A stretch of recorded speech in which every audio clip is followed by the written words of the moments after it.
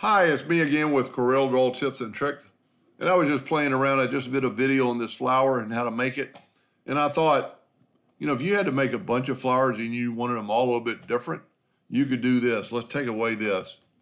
Now these nodes need to be touching. So instead of making the circle bigger, I'm going to grab my 3-point curve line. I'm going to go from that node to that node and then put a little roundness to it. And then take your Smart Fill tool and fill that in and nudge that out of the way.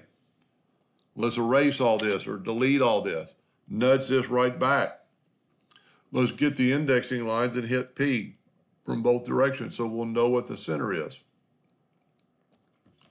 Now, let's left click, right click. Let's go to edit and clone that guy. Double click on it and move the rotation. A lot of times it doesn't look like it is, but if you hit it and it's not, sometimes it'll snap to it, sometimes it won't. Now we're perfect. Rotate it 45 degrees. Control D. Corel does that a lot of times, sometimes it doesn't. You'll just have to double your rotation. Now if you notice my circle's not perfect, but I could have used the control key to do that. But what's cool about this, you have to use the pick tool. This is our control curve, where this is just a clone curve. So take your shape tool, and before you go do it, let's say you're going to make a bunch of flowers. Hit the plus key in your keyboard and move that other flower over. And take this shape tool on this control curve and make this flower different.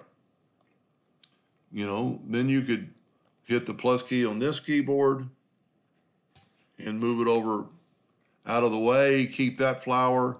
Your control curve is still there. So you could change it still more.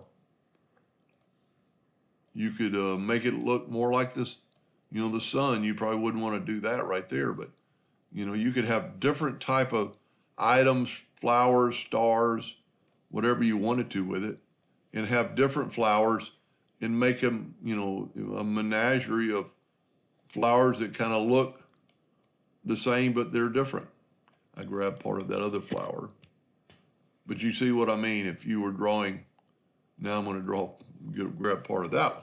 So if you had a bunch of flowers and you changed them all just a little bit, and you could still reduce them in size and put them together. Anyway, I hope that helped a little bit. Thank you.